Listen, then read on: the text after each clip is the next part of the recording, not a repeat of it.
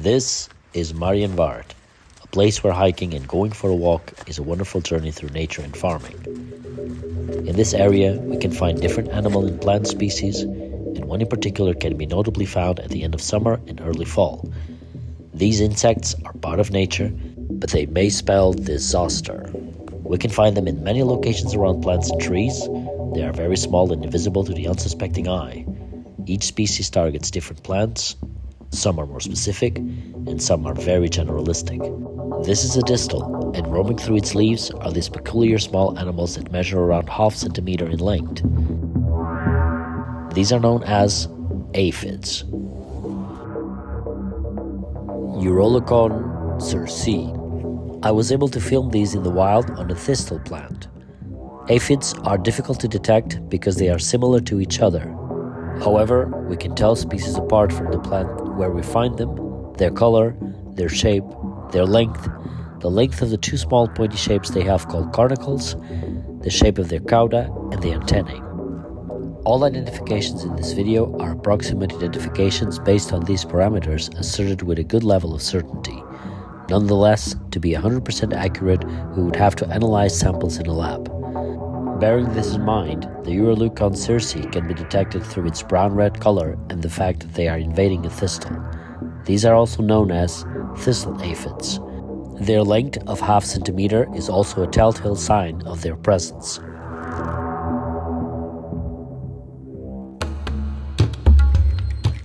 But aphids don't just exist in the wild.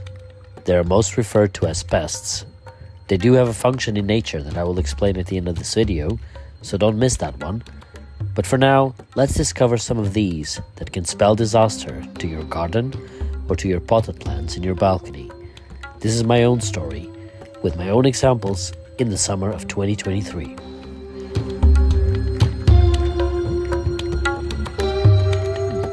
This is a common mallow.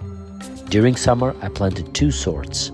This one, a cultivar known as Malva sylvestris cultivar, looked good on the balcony, but we can already see that something isn't quite right with this plant. The leaves seem to be curling a bit, and the only healthy bit of the plant seems to be the flowers, and the same is also valid for its wild counterpart that I also planted. Aphis umbrella. This aphid can take over lots of kinds of plants, but mainly it is reported to be found in all kinds of plants of the Malvaceae family. They are similar to the mallow aphid or Brachycaudus malvae. Their adult stage is almost identical to the umbrella aphid. They differ because the mallow aphid has dorsal black patches. Since I didn't observe any of these aphids having black patches, then I'm pretty confident that these are the aphid umbrella sort. Also, the mallow aphid doesn't appear to be linked to the Netherlands as much as the umbrella aphid is.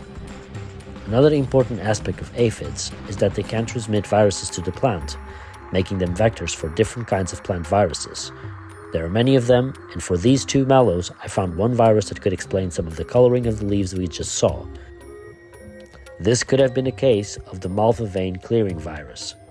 This just means that some of the veins get a lighter color due to the action of the virus.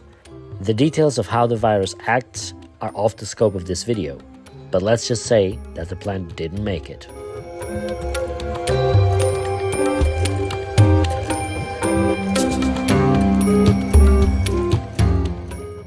Before we move on to our next aphid, let's recap on the anatomy of an aphid.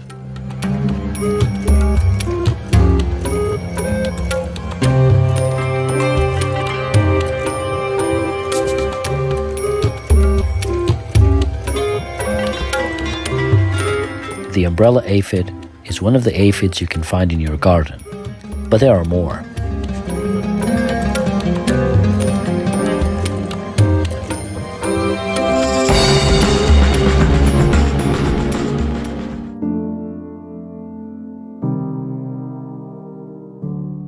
This was my honeysuckle plant. It gives out these amazing flowers, and the odor that comes out of these flowers makes the perfect setting for a garden or a potted plant.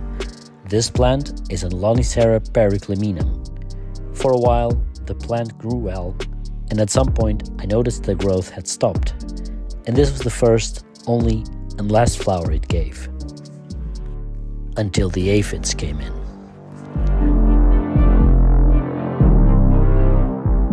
Hyadophis passerini.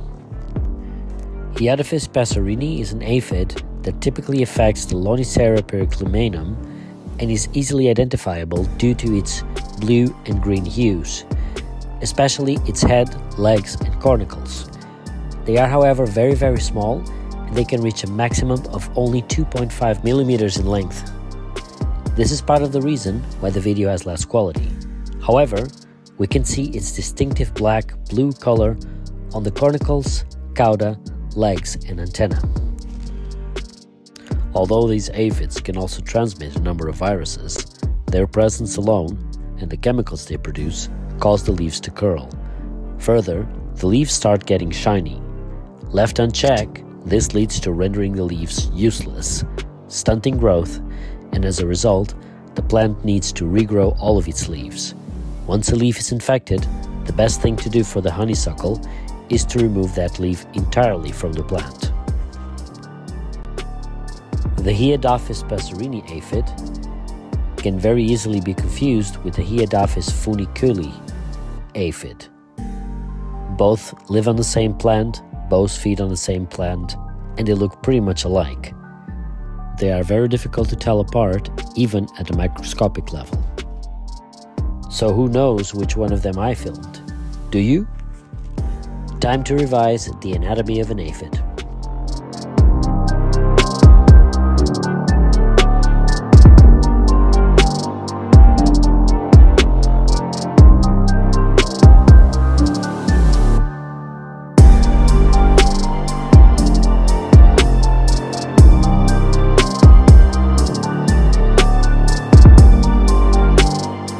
Finally, we come to the last aphid I was able to identify on another beautiful plant.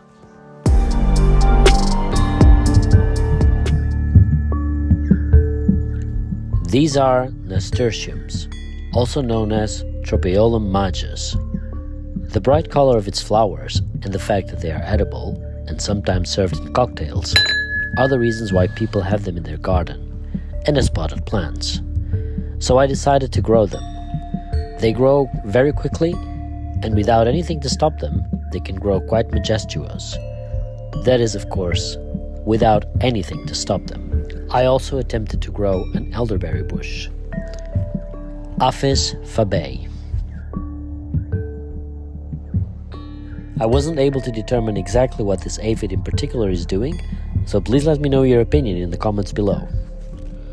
Just like any other aphid, the black bean aphid, or black fly, is able to transmit viruses. It is also able to fly in a later stage of its life.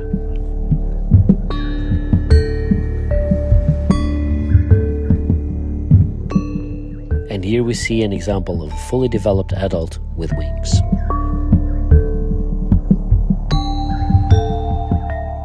The viruses that they are a vector of include the BLRV, bean leaf roll virus, and the BEMV, bean ination mosaic virus.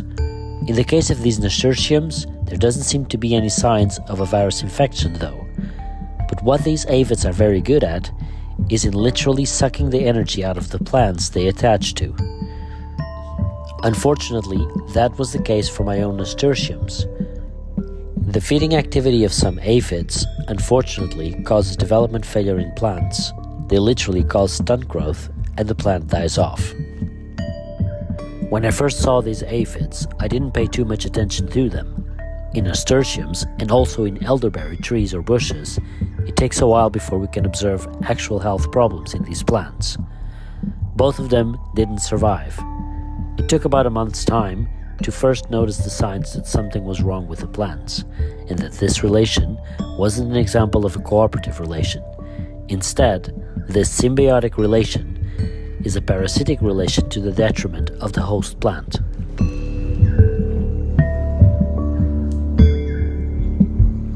Let's have one final look at the anatomy of an aphid.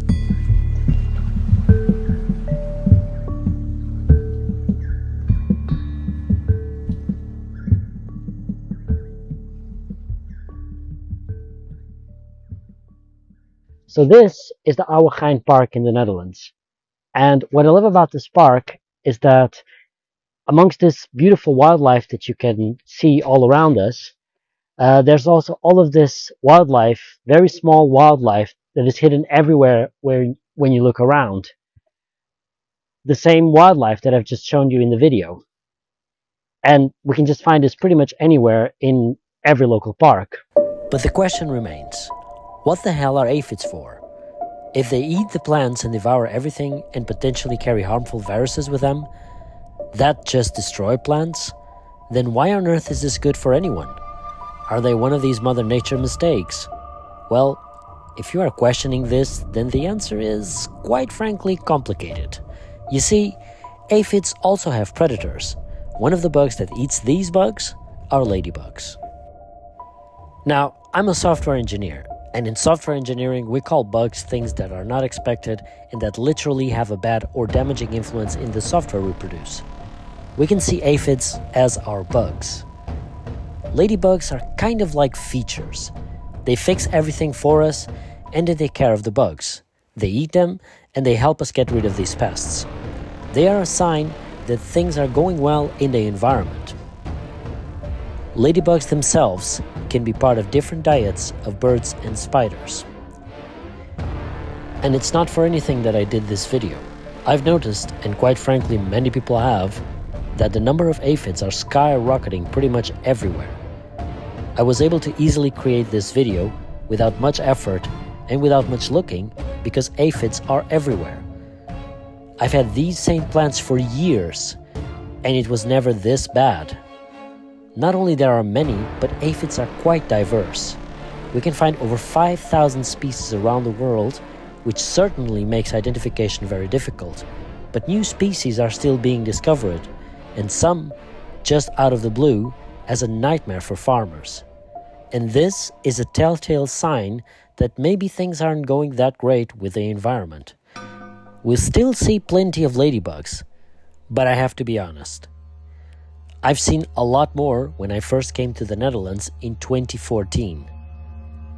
Take this as a moment to think about the environment. Ladybugs do not live well with rising global temperatures. It disrupts their reproductive cycles, and if they and other populations of insects dwindle or eventually disappear, then all that we can do to keep aphids at bay is to use some kind of mix between garlic and detergent, or soap and a pepper mix, or any of these kind of homemade remedies against aphids. But in the end, the only thing that will be left for us to do is the use of pesticides.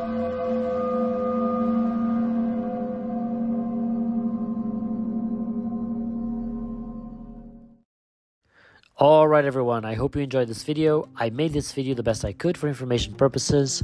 What I saw this year with my plants is very unknown to me, and after research it is suggested that global warming is the culprit behind all of this, and my own personal observations, especially around the rise of aphids in numbers and at least what it seems to be the slow reduction of the ladybug population, do support that suggestion.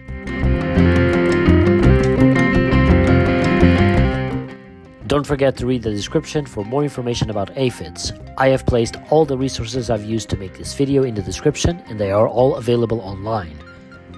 If you enjoyed this video, please like, don't forget to subscribe, leave a comment in the comment section, and I'll see you on the next video.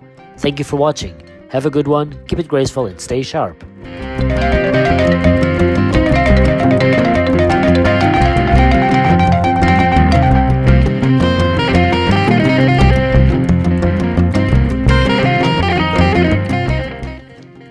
Aphid, pulgão, bladlouse, bloodlouse.